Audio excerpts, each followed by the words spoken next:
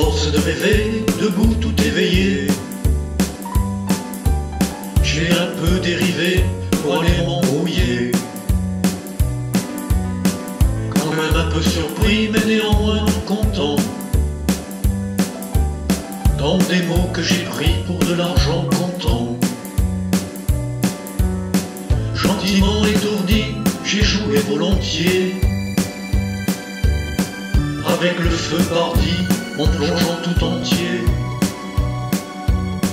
dans un bain savoureux que j'ai laissé mousser.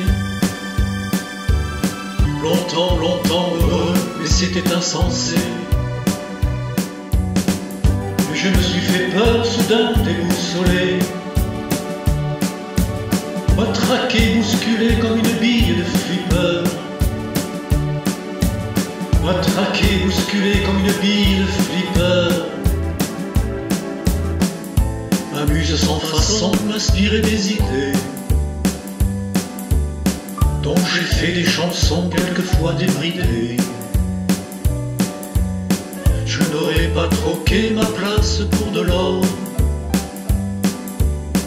et soudain j'ai craqué, explosé alors.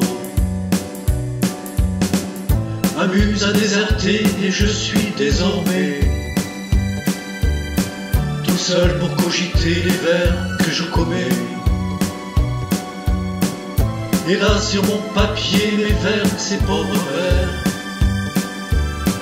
se mélangent les pieds dans ma tête à l'envers. Et je me suis fait peur, soudain déboussolé, matraqué, bousculé comme une bille de flipper.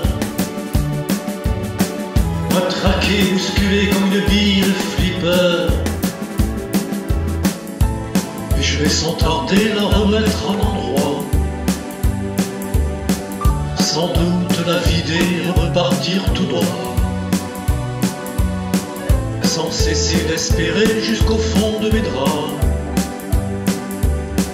que la belle égarée un jour me reviendra. Et je me suis fait peur, soudain déboussolé,